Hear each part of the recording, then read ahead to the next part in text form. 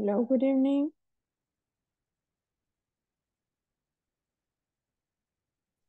Hello, Okay, how are you?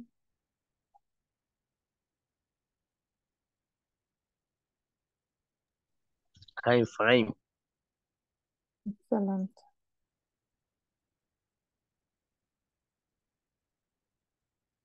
Are you ready?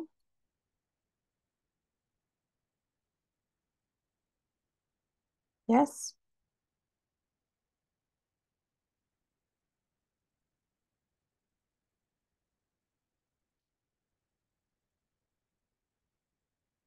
Okay, it's good to see you again. So it's time to start.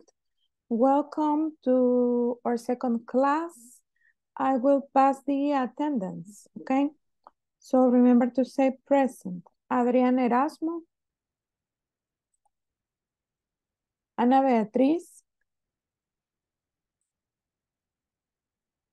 Andrea Cecilia.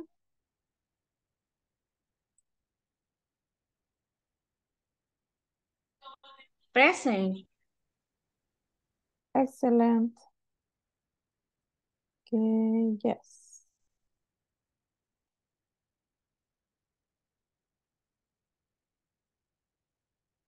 Brenda Guadalupe. Present. Great. Brenda Isabel.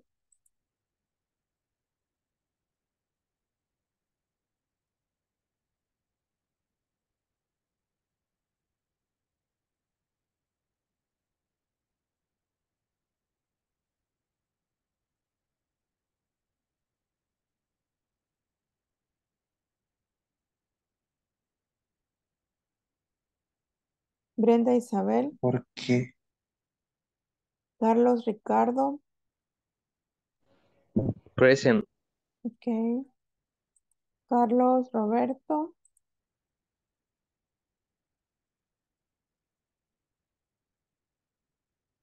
Present. Okay.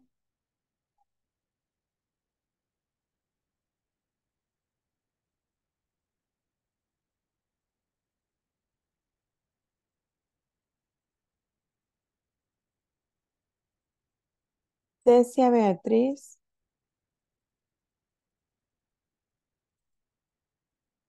Cecia, no. Darlene Stephanie. Dennis Giovanni. Present, teacher. Okay. Edith Vanessa. Present. Excellent.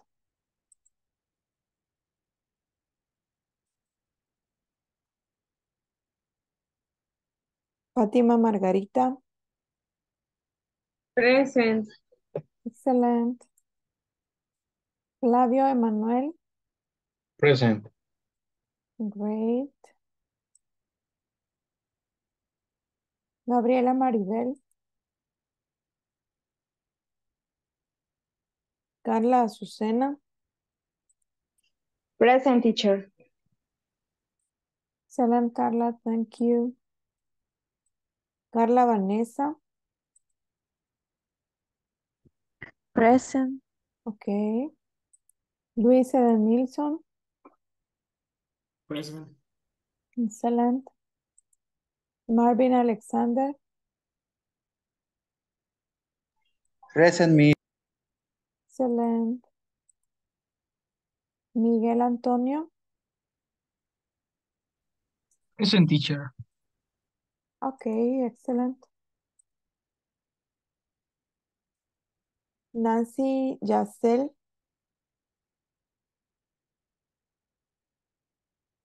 Nancy Yacel Rivera. Nancy Soledad Garay. No. Nora Eloísa Barahona. Pamela Noemí.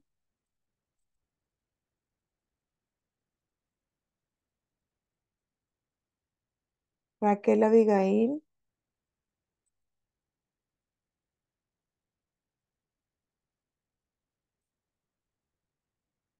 Richard Joel. Present. Okay. Robert Adalberto. Present. Excellent. Ronnie Alexander. Present. Great. Roxana Francisca. Present. Excellent. And Jamie Marisol. Present. Excellent. Okay, for today, we're going to continue with the present simple tense. And we're going to see the structure, how to make sentences, and we're going to do some exercises on the platform also. Okay, so let us start. Teacher, Yes, yo entré después cuando ya había comenzado la pasar lista y no sé si me toman bien la lista. Adrián. Yes, Adrián Erasmo. Ok, correct. ahorita. Ok, ya lo puse. Thank you. You're welcome.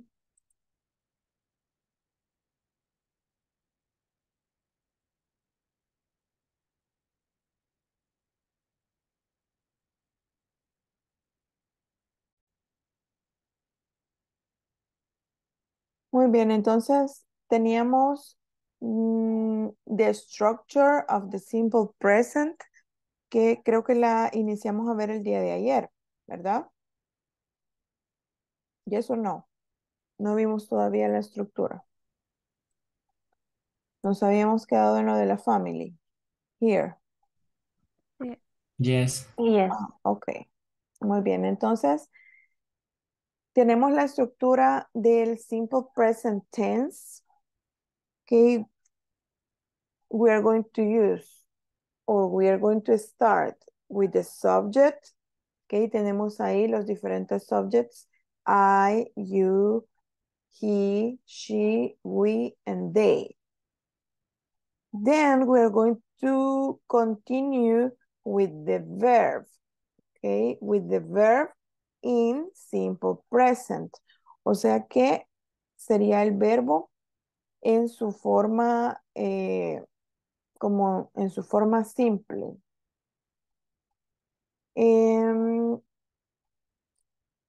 Tenemos walk, ride, works, takes, live, and use.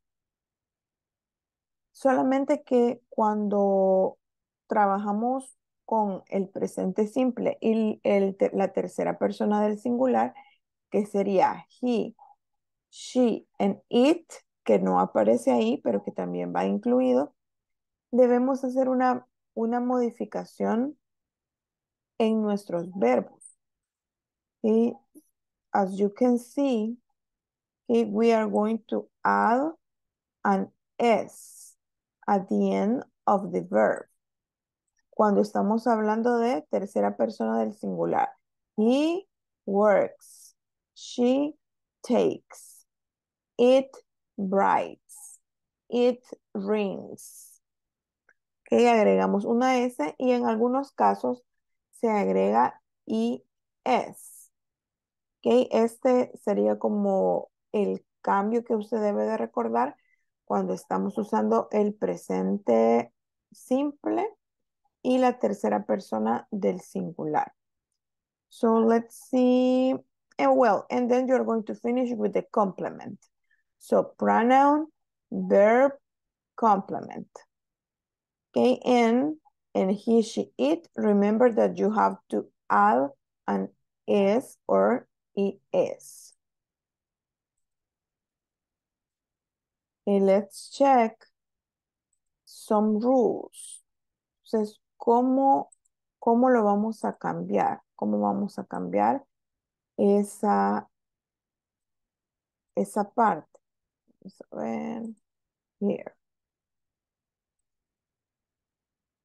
Well, también The simple present tense, okay, we're going to use this time to describe habits, facts, or unchanging situations. Esto sería cuando vamos a utilizar este tiempo, el presente simple, ¿ok? Cuando estemos hablando de habits, o sea, cosas que usted hace regularly. Okay, you take a bath every day. Okay, you eat your breakfast every day. So they are habits, things that you do not only once or twice, sino que las hace regularmente, regularly. Okay. También para facts, que los facts serían cosas que están comprobadas científicamente y que son ciertas. So those are facts. Cuando usted habla entonces de un fact, algo que esté comprobado, like the moon, no,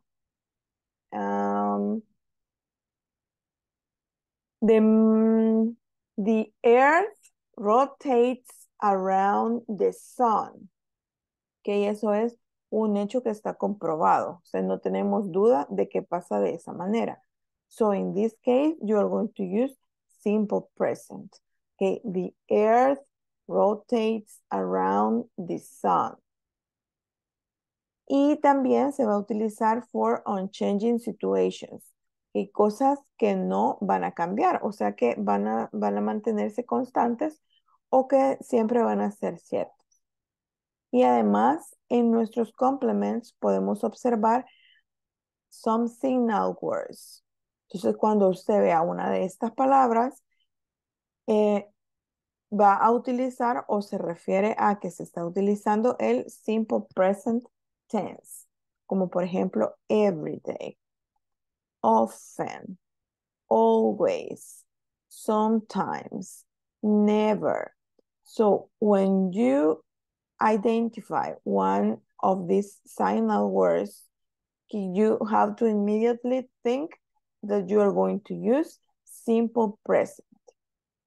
Y ahí tenemos la estructura, ¿verdad? Que ya la habíamos visto, the subject, the verb, and the complement. Y para su forma negativa, we have the subject.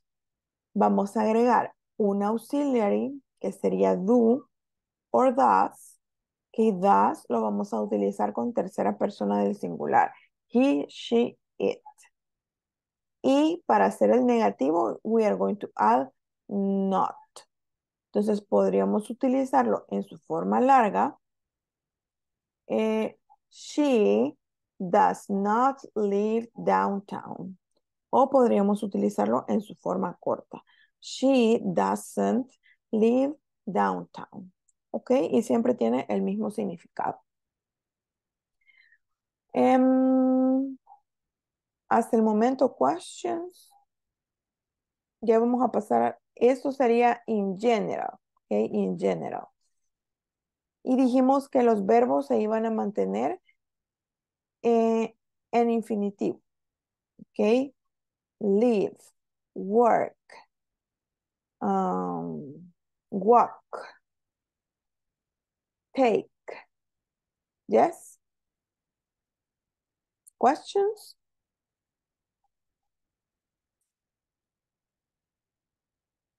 Are you sure? ¿Seguros? Teacher, solo se me podía repetir qué significa, qué era como el significado de un changing o algo así. Unchanging es que no cambia. They remain the same. Okay. For example, when you say, I love you, it's supposed to be an unchanging situation.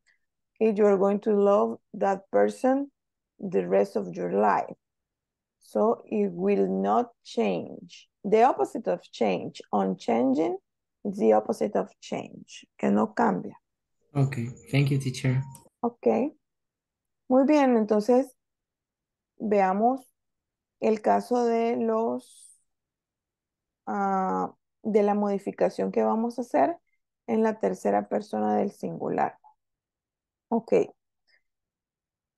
So we have to add an S or ES, and in some cases, IES, when we use third person singular, que sería he, she, and it. Y entonces ahí a nuestro verbo vamos a necesitar agregarle una de estas terminaciones. But we have some rules that we have to follow. Okay, so let's check. Only, let me bring myself.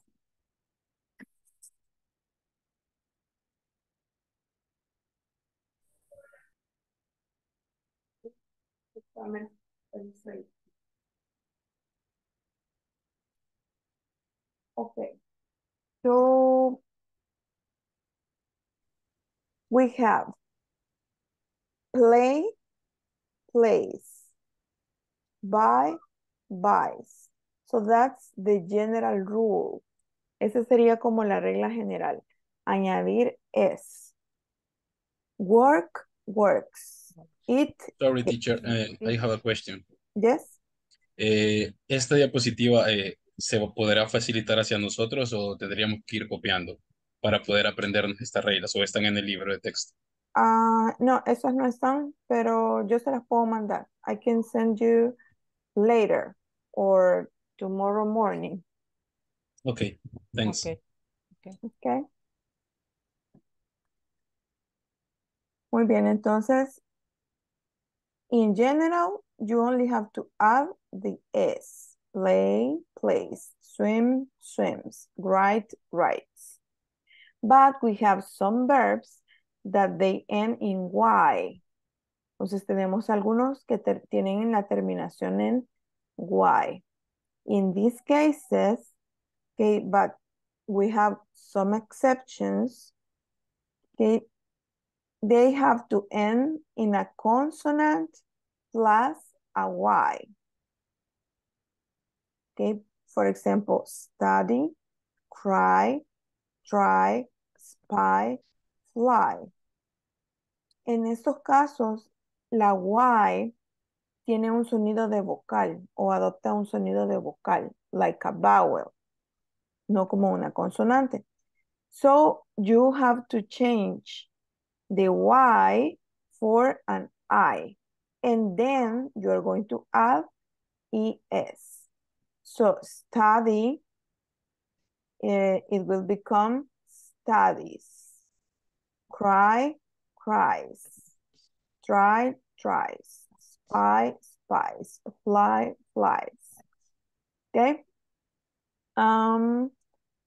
That's for Y ending. Y si ven en estos casos, por ejemplo, los que tenemos acá, play and buy, ¿por qué no aplicaría la regla? Because we don't have a consonant plus Y, sino que tenemos a vowel plus Y, a vowel plus Y. Entonces, en este caso, sí funge como, o sí suena like a consonant, ¿ok? And not like a vowel. Y luego la última, las últimas terminaciones, okay, when the verb ends in O, sh, ch, or s, okay, you have to add ES. Go, goes. Wash, washes. Watch, watches. Mix, mixes. Kiss, kisses. Okay? So this is in general. And these rules will help you with other suffix also. También esas mismas reglas nos va a servir cuando vamos a añadir otros sufijos que van a ir viendo más adelante con otros tiempos verbales. Okay, so now let's make a practice.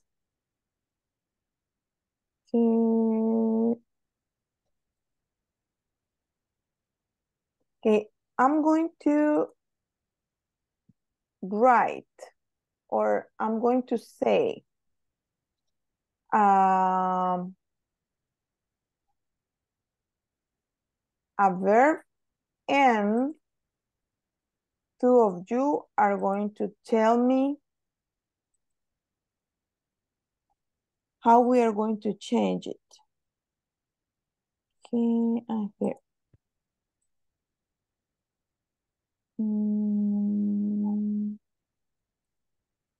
Wait a minute. Okay.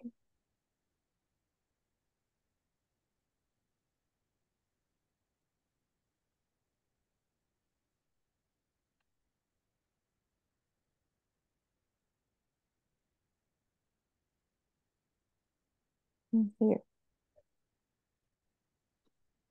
Okay, for example, I will pick Roxana and Robert. Okay, the verb will be, I'm going to say the verb and you have to write. Prueben si pueden escribir en la pizarrita.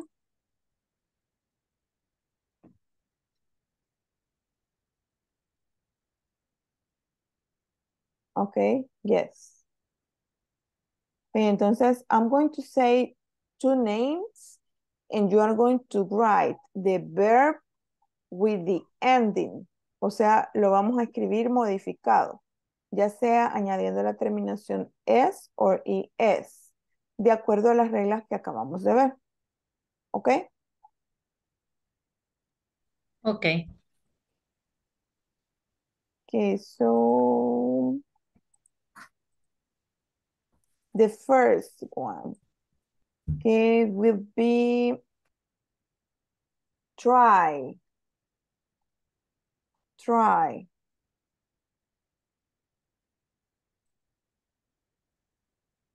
Okay, Robert and Roxana.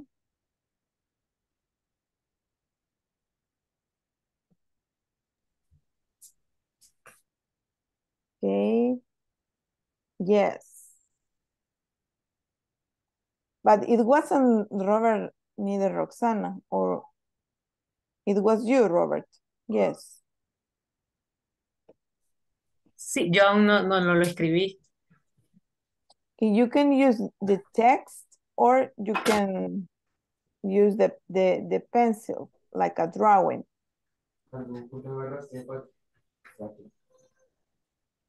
Excuse me. Pueden usar la herramienta de texto o pueden hacerlo manual, cualquiera de los dos. La de texto es más fácil. You can type.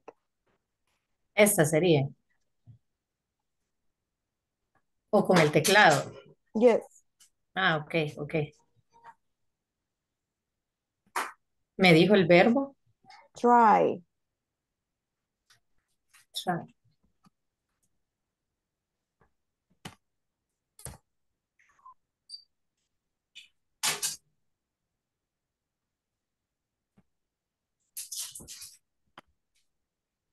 Pero con el teclado no sé cómo escribirlo. Ah, que Robert está en cell phone, ¿verdad? Creo que Ajá, esa estoy en la dificultad. computadora. Ajá. Okay. Muy bien, next. Vamos con la Ok. siguiente. Vamos con Jamie y Flavio. Ok, ahí va, Robert. Ya casi, almost.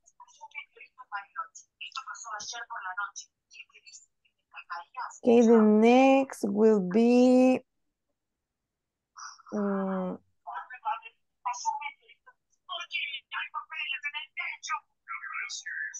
love.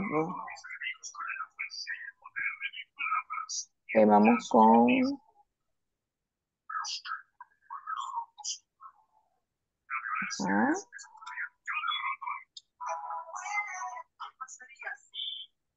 yes, correct. And next. And let's continue with Edith and Richard. Edith and Richard. The next one. Okay, the next one will be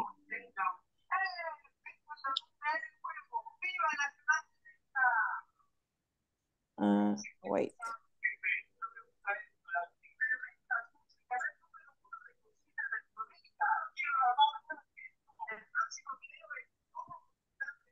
Watch.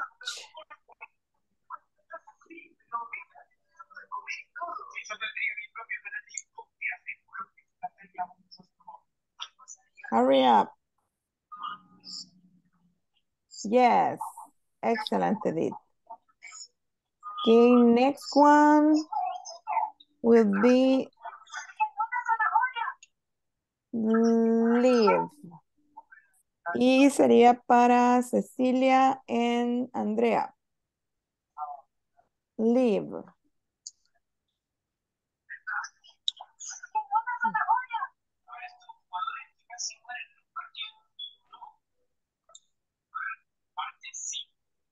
Ah, Cecia and Andrea. Cecia and Andrea.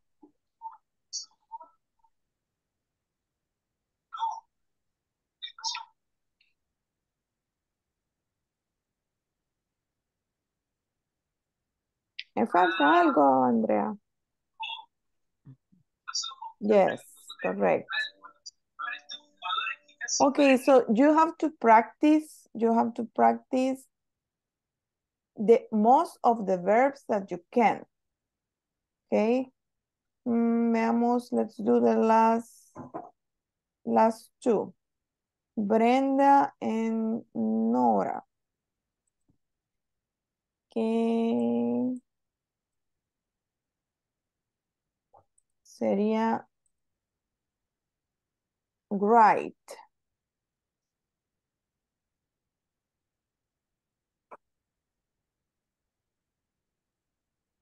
Brenda and Nora.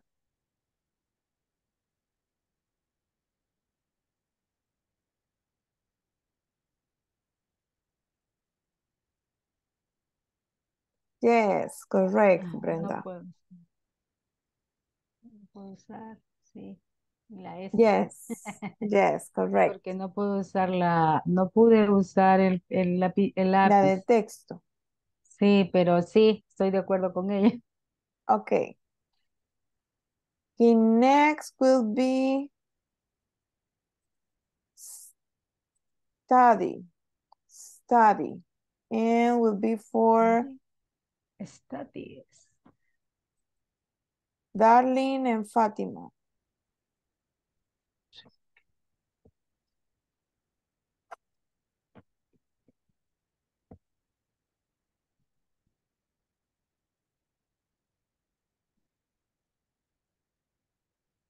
Veamos.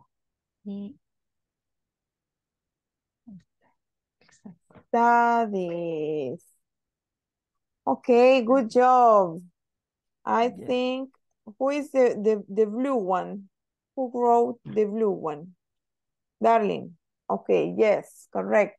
Yes, darling. Okay, studies. And the last one, let's see, Luis and Raquel. The verb will be cry. Cry.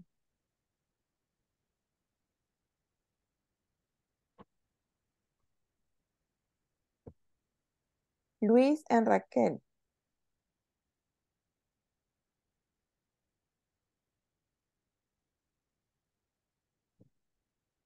Are you writing? Okay.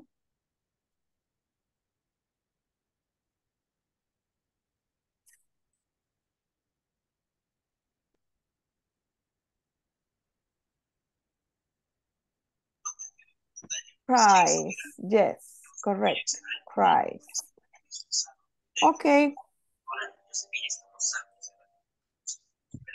So remember to practice. I will send you a link in order for you to practice. Okay, let me copy the link. Here are, this is a list of irregular verbs. Okay. So you can check the list and you can practice. Okay, it's a list of irregular verbs. Okay, now let's do some sentences. Okay, we are going to type on the chat. You are going to type a sentence in positive, a positive statement. Okay, escriba su oración usando simple present tense con cualquiera de los pronouns or subjects que hemos visto. And with any verb. Okay, write an example, your own example. A full sentence.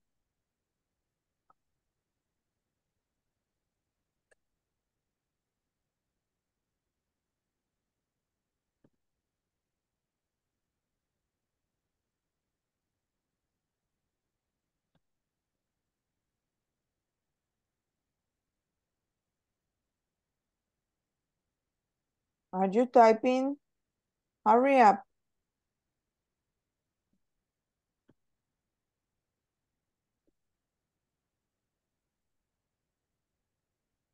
Van a escribir una oración de ejemplo en el chat. Ahorita sería una oración positiva.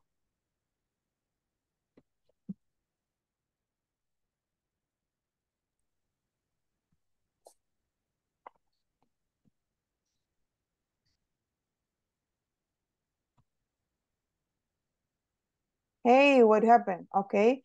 She watches TV. ¿Y el complement, Marvin? Every day. Recuerden que vimos las palabras que nos iban a marcar el tiempo. She watches TV every day. Or she watches TV sometimes. I don't know. Okay, more examples. Hurry up.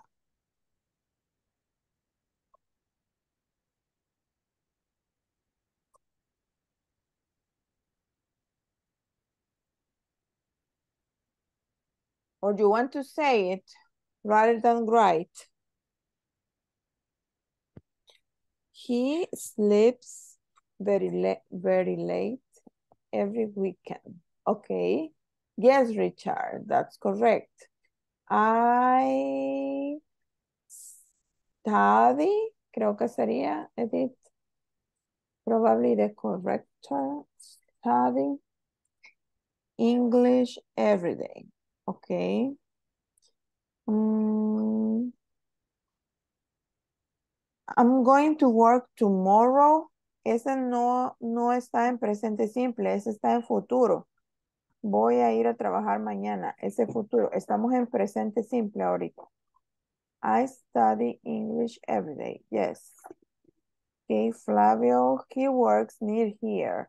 Okay, excellent. I work.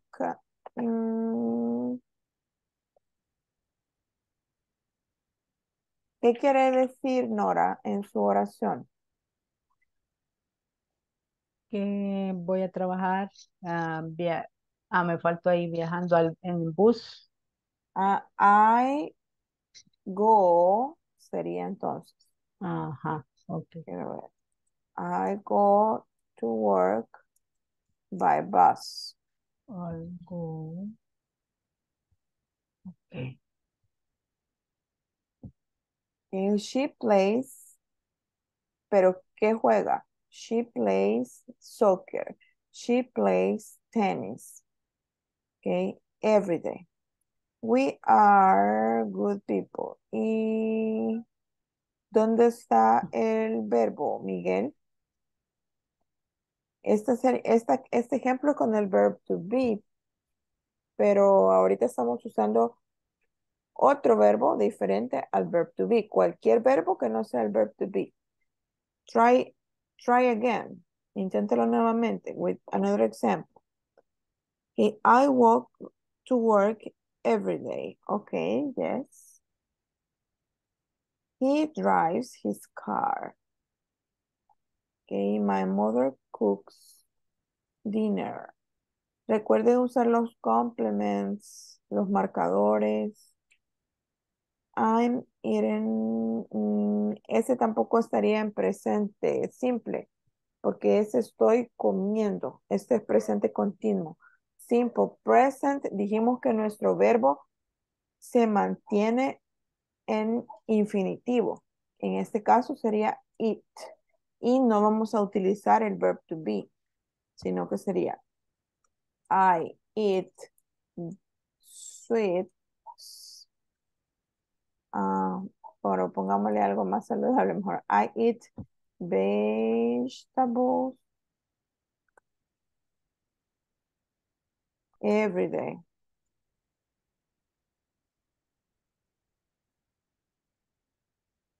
Okay. I'm cut a cake.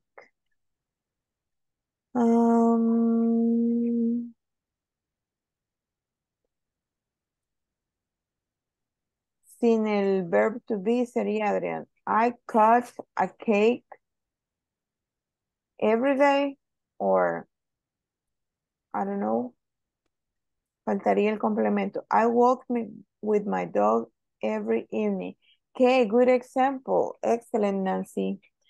He reads the newspaper in the morning. Okay, great. He plays. Okay, recuerden que cuando estamos en tercera persona del singular, we have to add the S. He plays tennis every day. I should study. Este no está en presente simple. She plays soccer every day. Okay. He plays in the morning. He plays what? He plays basketball every morning. Okay, I believe in God. Okay. She works in the afternoon. I study English. Ahí le faltó el agente marcador. He plays tennis every day. Okay, that's better. Muy bien. Ahí estamos con los ejemplos. Okay. Now, give me the same sentence, but in negative. El mismo ejemplo, pero me lo va a hacer de forma negativa. Ok, hurry up, hurry up. Ya este se va a tardar menos porque ya sabe cuál es la oración. Only you have to change the sentence into a negative.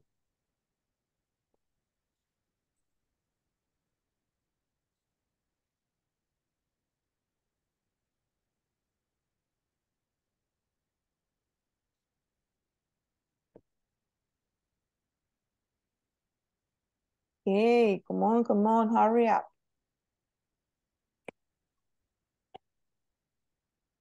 Ya tiene la oración. Recuerde que vamos a añadir.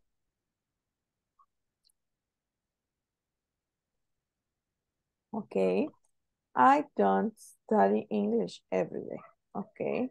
I don't walk to work every day. Okay. He reads. He doesn't read the newspaper in the morning. Ok, algo que se me había escapado de decirles. Cuando utilizamos do or does para hacer nuestras oraciones negativas, como eso es un auxiliar, cuando utilizamos un auxiliary, nuestro verbo ya no necesita una modificación. Entonces, en el caso de the example from Carlos, okay, he reads, doesn't the newspaper. Well, first you have to change the order. He doesn't read. He doesn't read. Y ahí ya no necesitamos cambiar el verbo porque ya estamos usando el auxiliar que me indica que estoy hablando de una tercera persona del singular.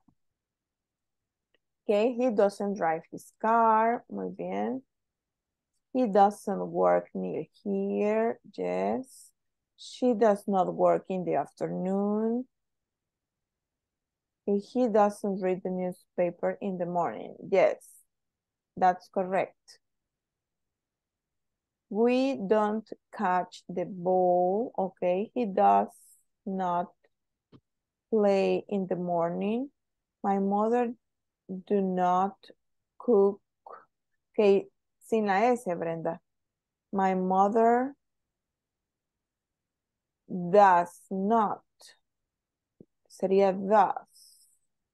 Porque es tercera persona. Sería my mother, sería she. Entonces sería tercera persona del singular. Does. My mother does not or doesn't cook dinner every day. She does not cook a cake. Solo en el agente marcador fallamos, Adrián. She does not cut a cake every day. Porque yesterday estaríamos hablando de pasado. She doesn't watch TV every day, okay? She doesn't play tennis. Yes, correct. Okay, questions so far? Si no, hagamos el ejercicio que está on the platform. ¿Preguntitas? No sé si está claro eso de cuando usamos do or does, no es necesario modificar nuestro verbo. It's clear? Yo tengo una pregunta. Yes? A mí me corrigió el das. Entonces, do solo lo voy a usar cuando hablo de mi persona. Yes. Cuando no sea ni he, ni she, ni it. O sea que puede ser I, you, we, Sí. and they. Ah, ok. Hoy sí queda claro. Gracias. Ok. Por ejemplo, I do not or I don't like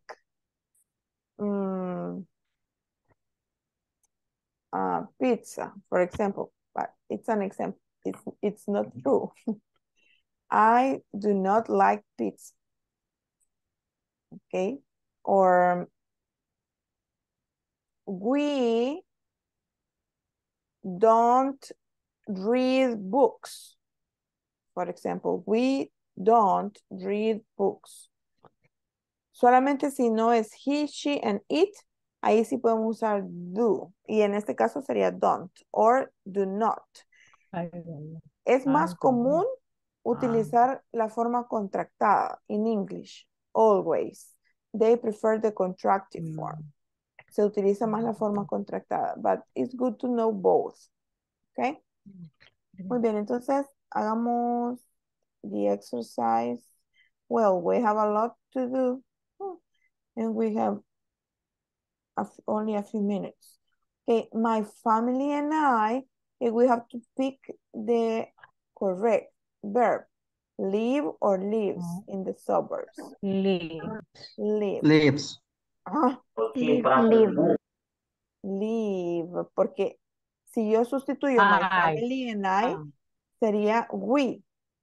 Si yo sustituyo eso, porque yo estoy incluida ahí y mi familia también, entonces sería nosotros. Como es plural, no vamos a utilizar lives, sino que live. My family and I live in the suburbs. Okay, my wife and I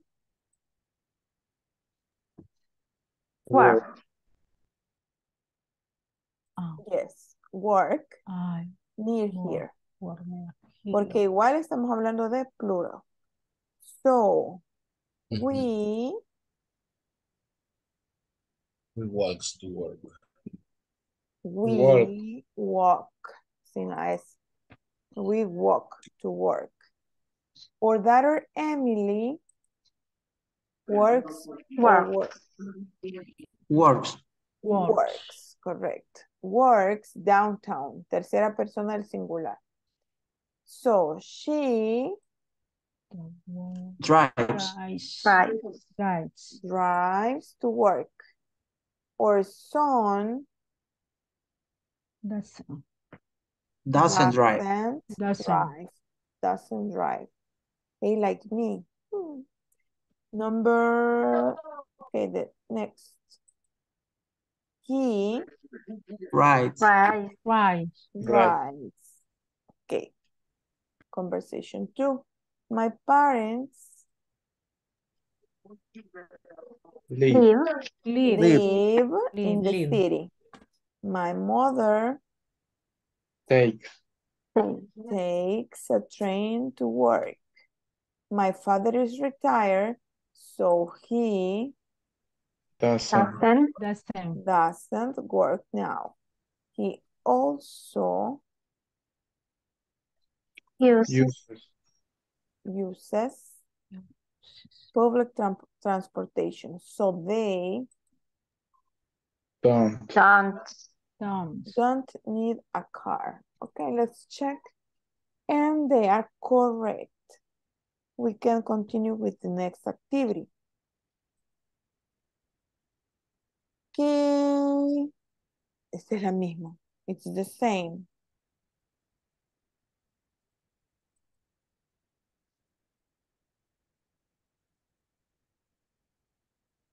All right. Okay, it's different. Okay, igual, select the correct verb form. My parents Have. have a house in the suburbs. My mom and dad go downtown to work. My parents are very busy, so I Do. do a lot of work at home. My brother doesn't live with us. He Has. has, muy bien, an apartment in the city. He goes to school all day. And he does his homework at night. Conversation 3. I have a new friend. His name is Jason. We go to the same school.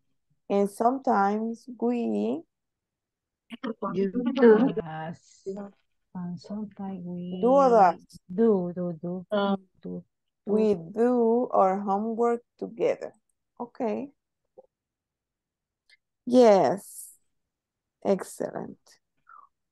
Y recuerde que deben ir avanzando en la plataforma. Okay. You have to complete all the exercises. Okay. The next. Ok, vamos ahora con las questions. Vamos a ver primero cómo las vamos a formar.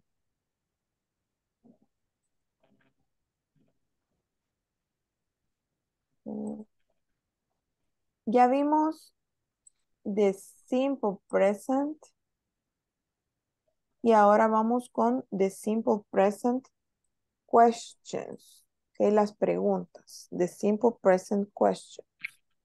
Entonces, en este caso, you have to invert the order.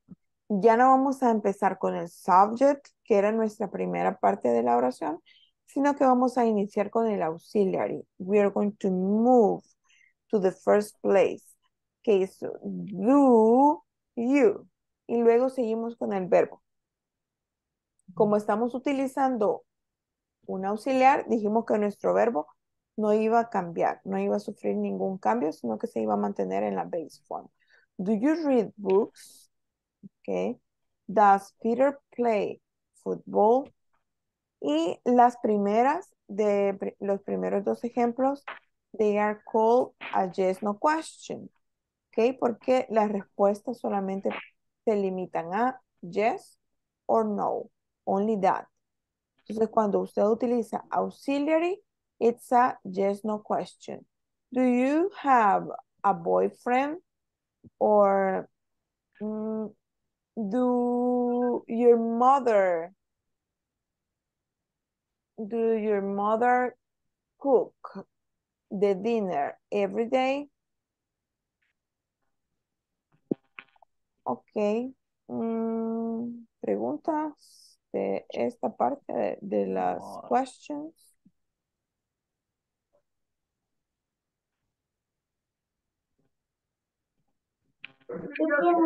It's clear, teacher. Ok. Entonces, las primeras serían yes, no question. Y luego en las segundas, we are going to have an open question. Una pregunta abierta. Donde vamos a utilizar una double H word. Siempre vamos a mantener el mismo orden de arriba, mire. Auxiliary, subject, verb, and complement, right?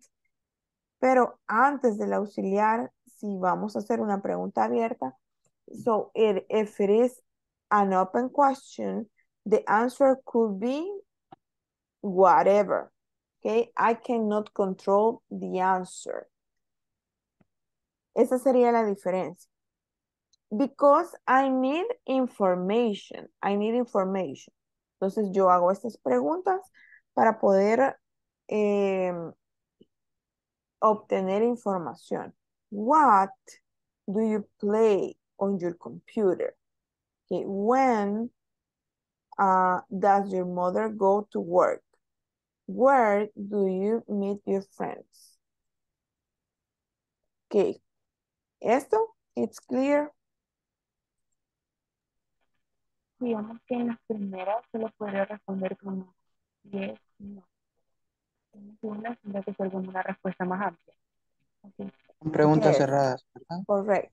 Correct. En la primera, the answers are yes. Bueno, y tenemos las respuestas cortas, ¿verdad? Do you read books? Yes, I do. Yes, I do. Or no, I don't. Siempre usando el mismo sujeto. En este caso, como it's you, ahí sí cambia, pero, for example, does Peter play football? No, he, o sea, Peter, no, he doesn't. Yes? Questions? No. No? Un ejemplo podría ser, do you study English? Again, please. Do you study English? Do you study English? Yes. Yes, could be. Okay, give me more examples orally.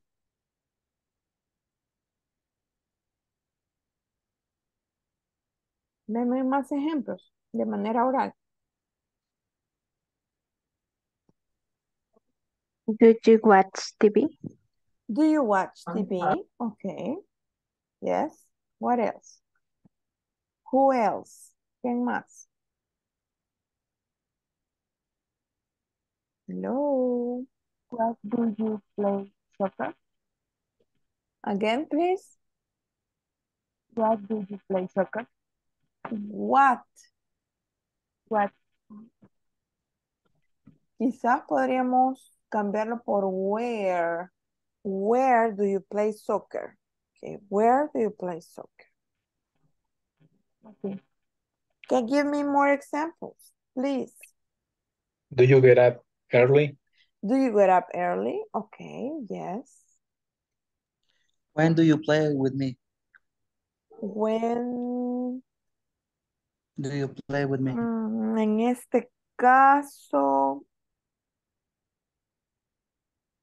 no aplica because the answer will be in future. When do you play? Como estamos en presente y la respuesta sería en futuro, we cannot apply the rule. Que recuerde, if it is simple present, cuáles son las características y cuándo lo vamos a utilizar. Okay, so try again. Give me another sentence, please. What's playing to the TV? What? Playing?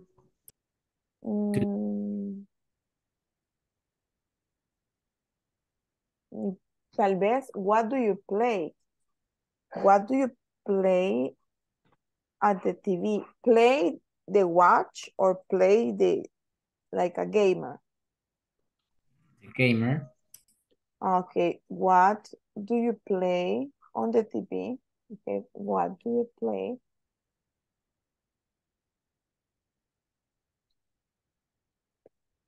Okay, ¿cómo sienten en esta parte? Are you ready for the platform?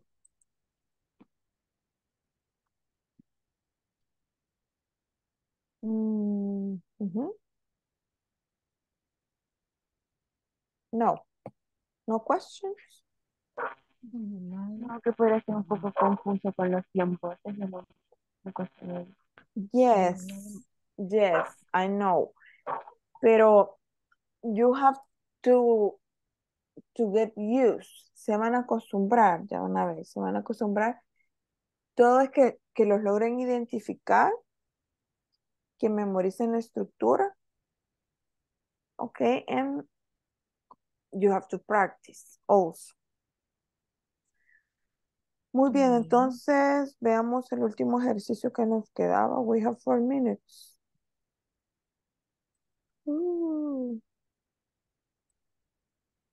Bueno, creo que nos quedaban 2.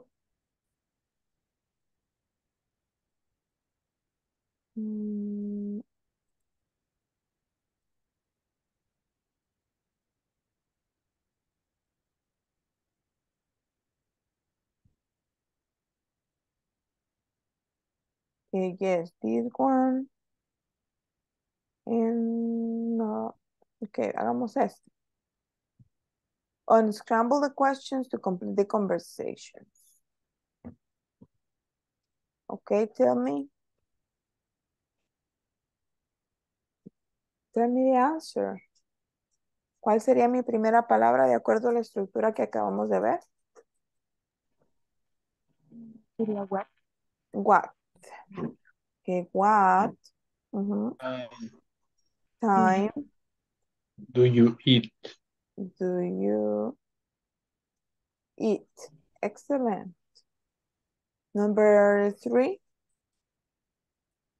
Now, this class starts at 9 o'clock. En la segunda, teacher, faltó una palabra que era lunch. Ah, yes. What time do you eat your lunch? What time do you eat lunch? Teenager.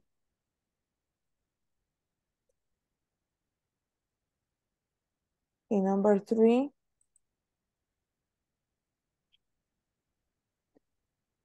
Now, this class starts at 9 o'clock. Yes? Dos. Empieza con dos. ¿Cuál? Para comenzar con dos. Con das, yes. Dos. Ajá. Das. Oh. Das.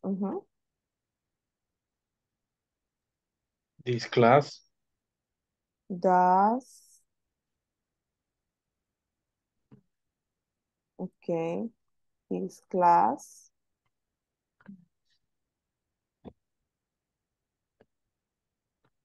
At 8 o'clock. ¿Y el verbo?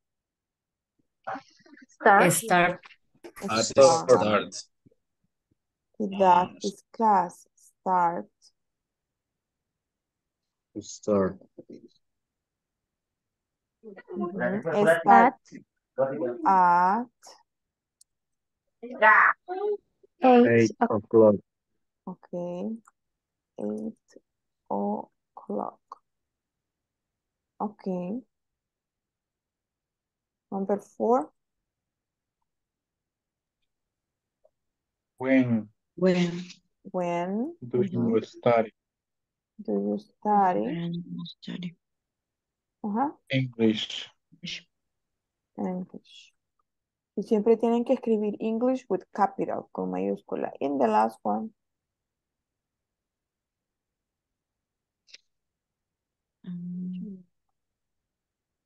do Do you and your friends do Do you and your friends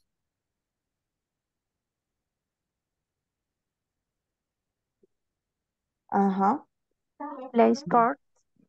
play a sport? On the weekend. Okay. Let's check. When do you study? When do En la you última creo que puso do Ay. you. English?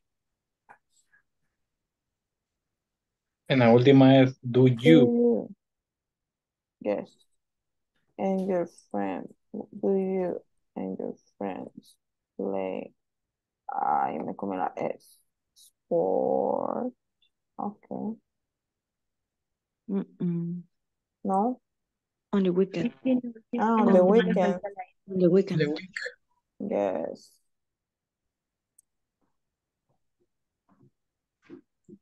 Sports with S. Okay.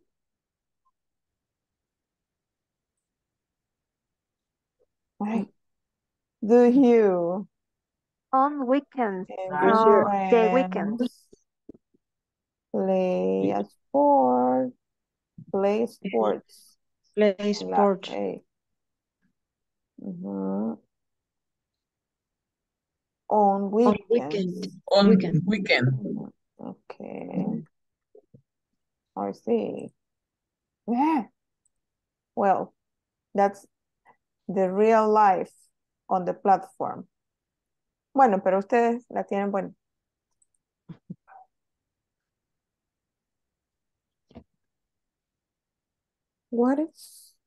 What do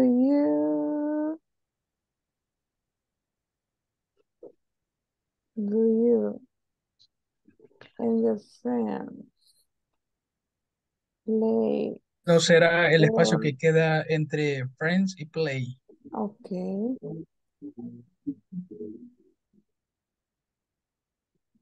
Yes. Excelente. Great. Okay, entonces solo les quedaría un ejercicio por terminar. Try to do it today or tomorrow, and tomorrow you have to continue with section 2. Okay. Only alguien más que haya venido y no le haya tomado asistencia because you came late. Ana Beatriz, Brenda Isabel, Cecia, César. ¿Quién? Yo. Nora, ya me chequeó. Checking.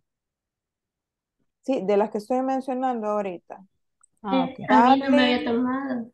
Darling, Jess, Brenda Isabel. Brenda Isabel, ok. Gabriela Maribel, Nancy Yacel, Nancy Soledad, Present. Nora Eloísa, Present. Pamela Noemí, Raquel Abigail. Okay, so that will be all. Remember to work on the platform and we will see you tomorrow. Okay, bye-bye. Bye, teacher. Bye, good Bye, night. teacher. Good Bye. night. Bye, Night. good rest. Bye-bye.